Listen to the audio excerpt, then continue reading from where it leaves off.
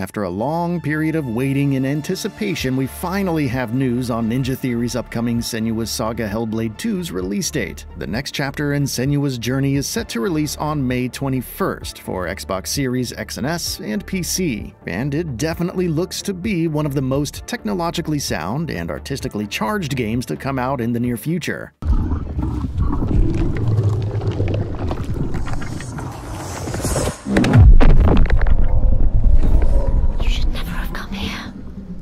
Fans are obviously excited about it, but that wave of excitement also brings along some questionable skepticism related to its runtime. As per a recent statement from Ninja Theory head Dom Matthews, Hellblade 2 is going to be of a similar length to its predecessor. According to those numbers, Hellblade 2 will take roughly 9 hours to roll the credits. This obviously raises some concerns about the game being too short in length according to modern standards, but we think that the game's short length is what precisely makes it so special in the first place. You see, Hellblade: Senua's Sacrifice was one of the earliest flag bearers of the AA market, at a time when the AAA market was bursting with games that traded scope and scale for creativity and originality. Hellblade was Ninja Theory's passion project that was created under middling budgets and lesser resources. It was bursting at the seams with original ideas and fresh designs, which isn't something that you could say about many of the biggest AAA games of the time.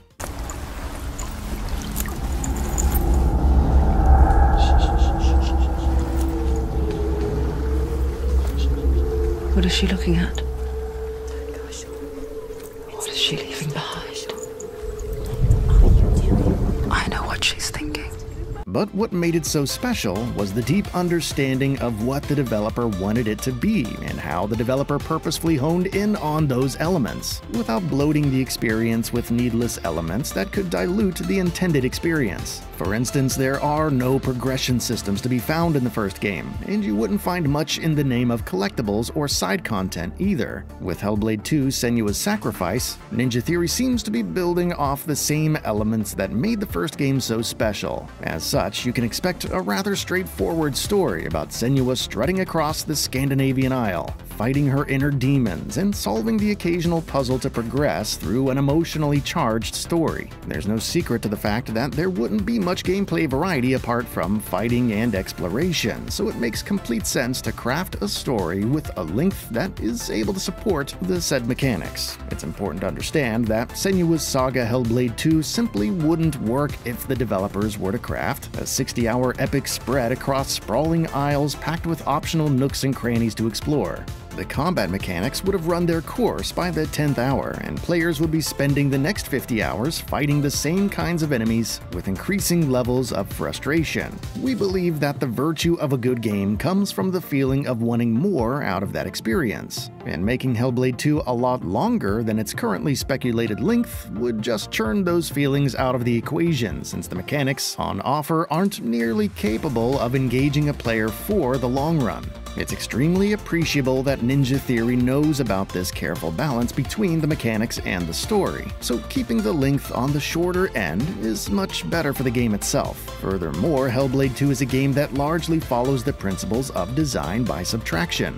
In this design philosophy, the developer pays due attention to what makes the game tick in the first place, and then the team ruthlessly chops down or alters other mechanics that don't support that central hook. It's almost impossible to create a consistently varied ride when you are working off a very singular game mechanic, which is why games that are a byproduct of this design philosophy are relatively short in length. It's the same reason why Shadow of the Colossus has only 16 bosses to fight as opposed to 60, and a game like Journey doesn't stretch itself out too thin by being a massive trek that takes 50 hours as opposed to just a couple of hours at max. In fact, some of the best action-adventure games are those that don't stretch their mechanics out too thin just for the sake of artificially inflating their runtimes. Examples include, but are not limited to, games like Max Payne 2, Halo campaigns, among others.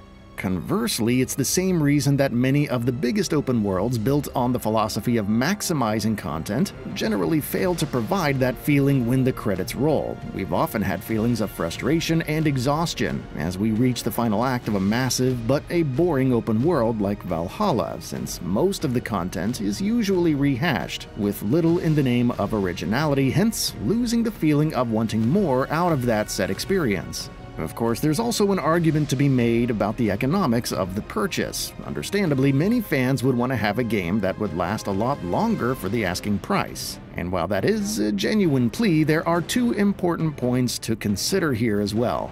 For starters, Hellblade 2 doesn't retail at the current standard price of $70, but will launch at a marginally cheaper asking price of $50. But you also have to consider that this is the price for owning the game, so players who just want to experience Senua's journey and get done with it can also do that through an Xbox Game Pass subscription, which costs $10 a month. And the fact that the game releases on the subscription service on launch day makes it all the more sweeter. These factors make Hellblade 2's shorter length a lot easier to digest, since you don't even have to pay much of a price to experience Senua's journey from start to finish. But even if you would have to pay that price, there's also an argument to be had for the quality of the hours that you get out of that experience, as opposed to the sheer quantity of those hours for the same asking price, so there's that to consider too. In conclusion, the length of a game is never indicative of its quality, and there's no such evidence that a shorter game is any less compared to a massive game. As we discussed, Hellblade 2's shorter runtime is what makes it one of the more interesting releases to come out this year, and Ninja Theory's persistence to stick to its artistic vision and not give in to temptations of creating a sequel that loses its brand identity to cater to a wider audience is certainly commendable.